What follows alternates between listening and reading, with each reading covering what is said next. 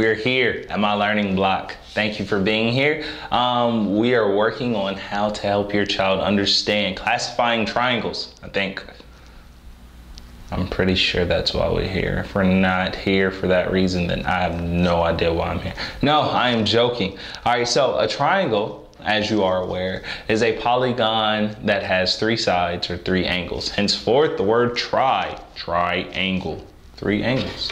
Good, man, I'm getting better with this Latin stuff. All right, so today we're going to actually classify our triangles. All right, now, as you know, triangles can be classified 2 specific ways. One is based on their angles and the other is based on their sides. Today, we're going to focus on classifying triangles based on their sides. So if you need angles, just go check out another video and we got you. All right, so today we're going to focus on scalene triangles. Now, when you're helping your child to understand a scalene triangle, what you want them to understand is a scalene triangle has no sides that are the same length. All right, so a triangle with no equal sides is a scalene. I'm trying to think of a good way of figuring that out, but for the most part, when I'm working with my students, I just let them know scalene is that triangle. We also have the isosceles and the equilateral triangle.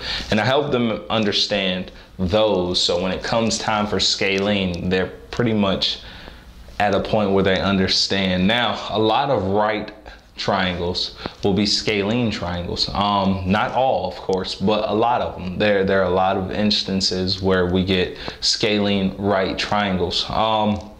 And that just basically means this side is different from this one and the hypotenuse is different from all 3. All right, it could look very weird like that. It could be, let's think of, dots.